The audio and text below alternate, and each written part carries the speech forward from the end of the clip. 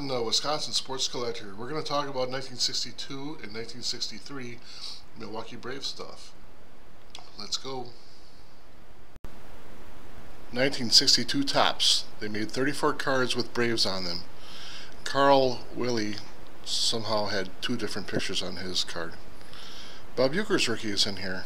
He joked that the team demanded a signing bonus from his father. His career was a testament to the human spirit, according to him.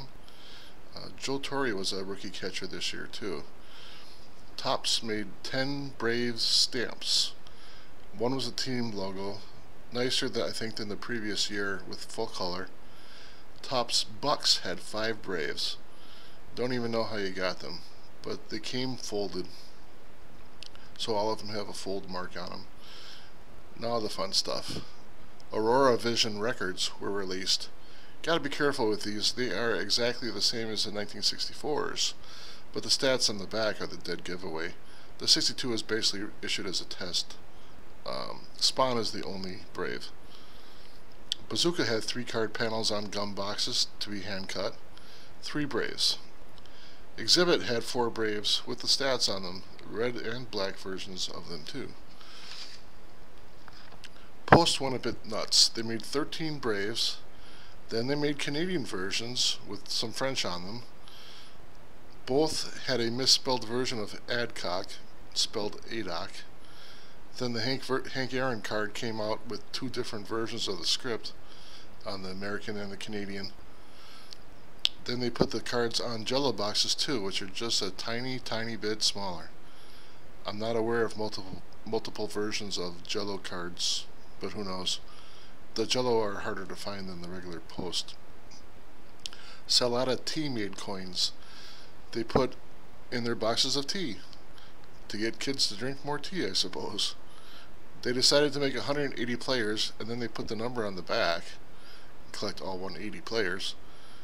Then they made the coins of the players and decided they left too many off, so they ended up with a total of 221 players.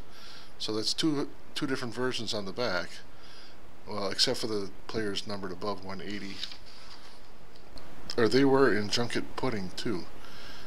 They made shields that were plastic and you could pop the coins into, one for every team.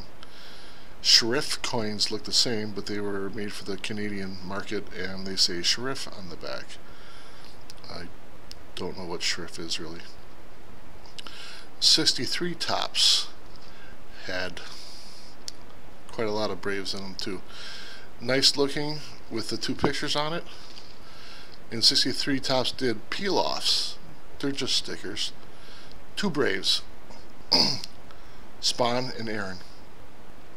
Bazooka made just 2 Braves. Exhibit with red backed stats only this time had 4 Braves. Flair went after the few players they could who weren't married to Topps, I guess. A very small set, 2 Braves.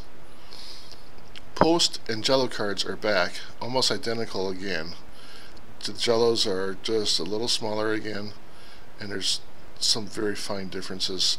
10 Braves this time. The Crandall is short printed in the Post, but I'm not sure if he's short printed in Jello. No Canadian versions this year. Bob Shaw has an error card with a sort of nonsensical line in the script that got fixed, and that was in both Topps and Jello, I think. I'm not sure. Bob Uecker said that Bob Shaw stayed in the big leagues only because he developed a spitball. By the way, Johnny Antonelli made it back to the Braves in 1961. He did not get a card in 61 or 62. Salada coins came out with a smaller set this time, and they're metal. The year before they were plastic. Smaller set this time, and there's just 6 Braves.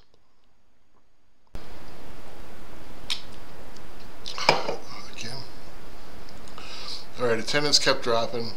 The Great Beer Revolt of 1961 already happened. In mid-62, they reversed it, and you could bring beer back. They already pissed everybody off.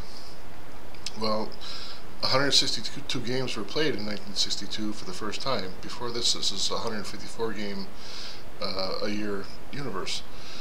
So players that had a lot of time in before 1962 didn't get the chance to set the kind of records or statistics that players from 62 and forward got. Well, the team was also sold. They were sold to Chicago investors, minority owners of the White Sox, and they bought it with borrowed money, and they bought it to move. The GM said they'd never move. The owner said they'd never move. They didn't buy it to move them, and they all lied. Of course they bought it to move. Atlanta was a richer market, and Atlanta was gearing up for this thing, already in 1962. Well, you already pissed off everybody with the beer revolt, and then the rumors were going around right away. So there was no chance.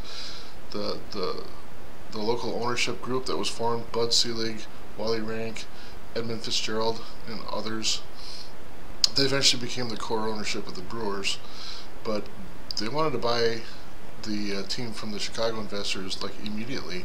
They never knew it was for sale. Perrine never told anybody that it was for sale. They just sold it to them without telling anybody, and very bad situation.